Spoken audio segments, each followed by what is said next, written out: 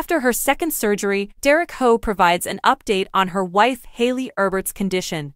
In response to a medical issue Hayley Erbert experienced earlier this month, Hough provided followers with an update on her recovery. Hough is appreciative of the public's support during his wife Hayley Erbert's continuous medical journey.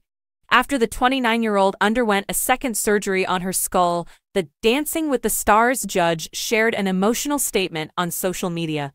"I'd like to share that Hayley's cranioplasty surgery has been successfully completed as planned," he posted on Instagram on December 21. The post included a snapshot of him gazing at his wife as she lay on a hospital bed. "With immense relief, gratitude, and overwhelming joy, my sincere appreciation goes to the exceptional medical team." Hough had previously shared details of the procedure on social media. During the first procedure, a portion of her skull was removed and an implant was placed in its place. Hough went on, "Their knowledge and steady hands were essential in this process, guaranteeing a successful and uneventful surgery.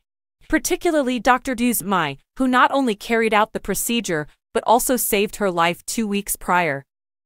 The choreographer also thanked Erbert and himself for the support that has been shown by friends and fans, especially those in the DWTS family, since they first revealed the details of her illness earlier this month. "We are incredibly moved by all of your kind words and prayers," Hough stated in his statement. "We have found strength and solace in your well wishes, prayers, and encouraging vibes at this trying time. Finding out how much love and care is around us is incredibly comforting." He also offered a preview of the couple's future together. "This surgery marks a significant milestone in my wife's recovery journey, and your support has played a crucial role in getting us here," he said. "Being surrounded by such a loving community and on the path to a full recovery, we are full of hope and optimism for the future. From the bottom of our hearts, we appreciate your support. We are eternally grateful and deeply in love with you." Erbert was taken to the hospital after the couple's Symphony of Dance tour performance in Washington, D.C., Hough said back on December 7. Erbert needed skull surgery after it was determined that he had a cranial hematoma.